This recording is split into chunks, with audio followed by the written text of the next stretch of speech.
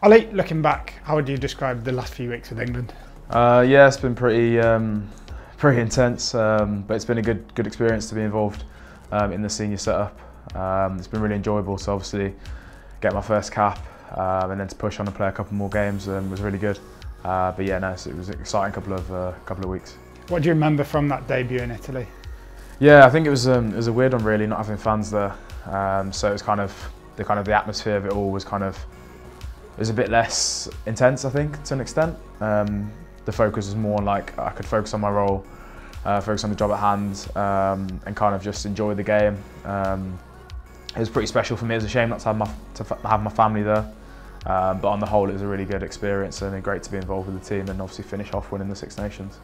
What's different about training with England to club rugby?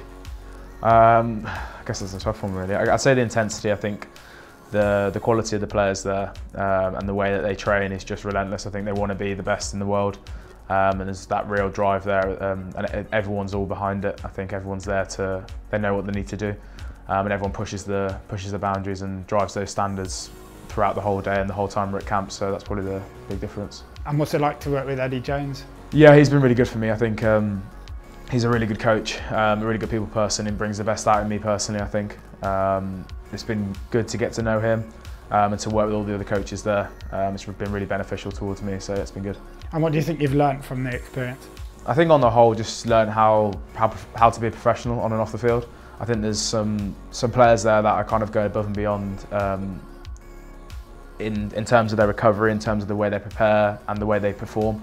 And I think it really brought the best out of me and how to drive my own standards and kind of bring in the players around me and support them and bring the best out in each other. And I think that created a really positive environment.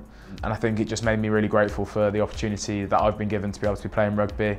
And obviously in the current climate, just to be able to do what I love doing for a living. And it just makes me really grateful for the opportunities I have and the position I'm in.